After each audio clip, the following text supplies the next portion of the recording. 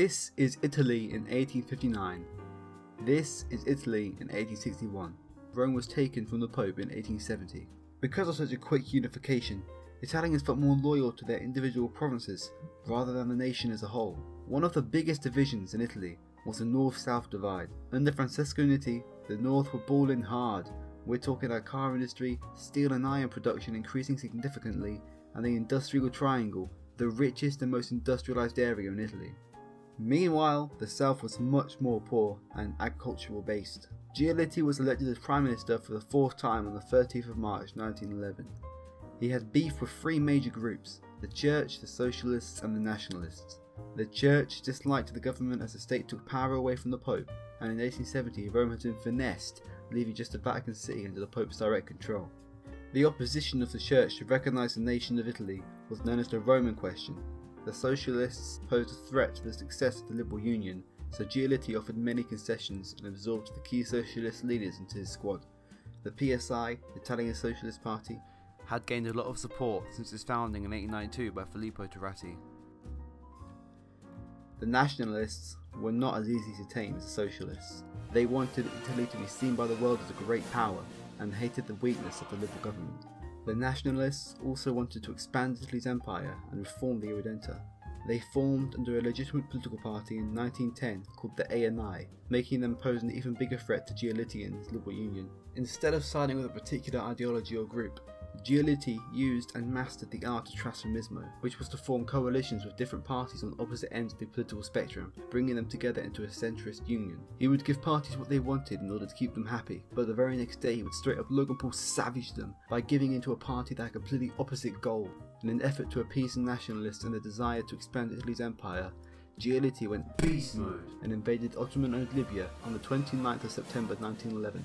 Italy seized most of the ports and naval towns just 3 weeks into the campaign.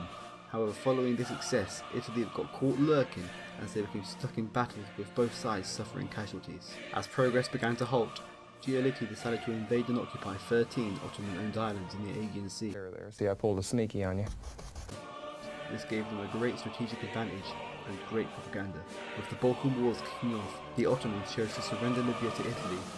Peace was declared on the 18th of October 1912, and 3,500 Italians had died in the war.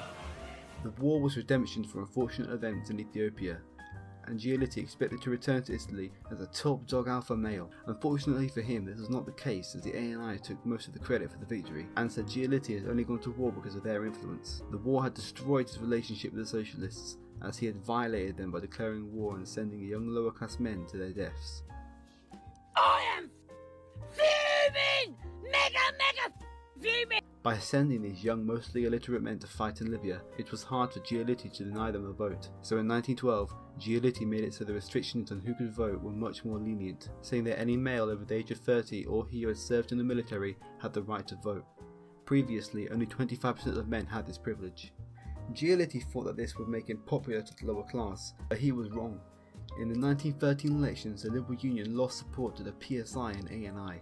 They still managed to stay in power, but it was clear that those who had gained the ability to vote through Giollitti's voting reforms had used their newfound power to vote for parties who were stronger and had policies that matched their voters' desires.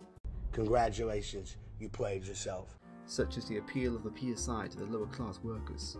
As politics became more radical and opposition to his style of government grew, Giollitti's trasformismo had become ineffective.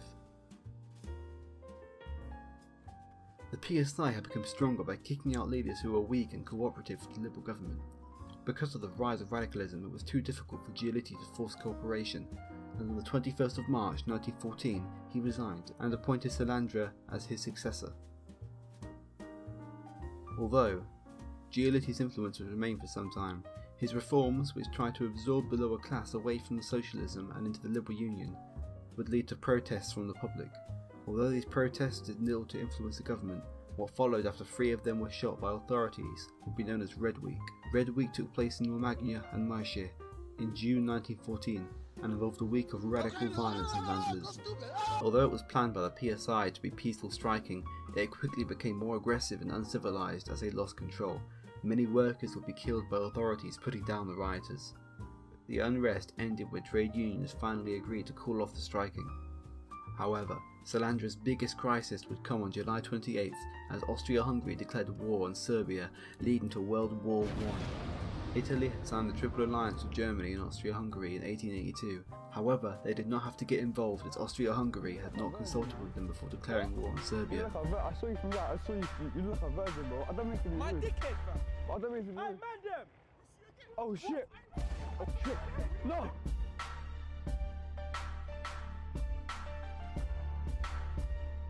Italy took advantage of this loophole and declared neutrality. This declaration threw Italy into chaos. Politics was split between interventionists and those who wanted to remain neutral. Although it was a heated topic in Italy with no final decision being made, the dynamic duo Salandra and Sonia began secret talks with both the Central Powers and Entente as to who would give them more if Italy was to join on their side. Austria held ends Italy greatly desired, such as South Tyrol, and the Entente promised that Italy would receive these if they won the war. Convincing the king that civil war would break out if Italy did not make a decision soon, the Treaty of London was signed on April 26, 1915, between the Italians and Entente powers, and on May 25th, Italy declared war on Austria-Hungary. Many Italians felt betrayed by this decision, as Salandra had not consulted the army, parliament or people before joining the war. The Southern Front became known as the White War due to how freezing fighting conditions were in the Alps. Salandra hoped that the war would open a new front in which the Entente would be able to quickly break through and win the war. However, shortly after the declaration of war, unlike the West and East, the Southern Front became locked in trench warfare. The majority of the 5 million conscripts were lower-class peasants, making communication between the northern generals and southern fighters hard due to how different the dialects were across Italy. During Supreme Commander Luigi Cadorna's leadership of the military, morale was often low, and many lives would be lost in seemingly pointless battles. After a string of defeats and opposition to his leadership, Salandra resigns, allowing Boselli to take command as Prime Minister. After the Strath expedition, it had become obvious to the Italian population that the war was not going to be the quick fight that Salandra had promised, but the most devastating defeat came at the Battle of Caporetto. Lasting from the 24th of October 1917 to the 29th of November, it was also known as the 12th Battle of the Isonzo, which had been an ongoing conflict at the Isonzo River since the start of the war. The battle was seen as the most devastating defeat the Italian army had ever suffered, and led to the forced resignation of Luigi Cadorna, who was replaced by the much more lenient and tactical leader Armando Diaz. 10,000 troops were killed, 600,000 lost contact in the humiliating and chaotic retreat, and 265,000 troops were taken prisoner. Italian prisoners of war were forgotten by the government, leaving 100,000 of the 600,000 to starve to death in the camps. Unlike the other Entente powers, Italy didn't supply food parcels, and by the end of the war, the Liberal government had made an enemy with the veterans they had abandoned. After the humiliating defeat at Caporetto, Boselli rage quits, allowing Orlando to take control as Prime Minister, who works with Diaz to raise morale in the army. Orlando promises land reforms and workers' rights to keep the Italians fighting.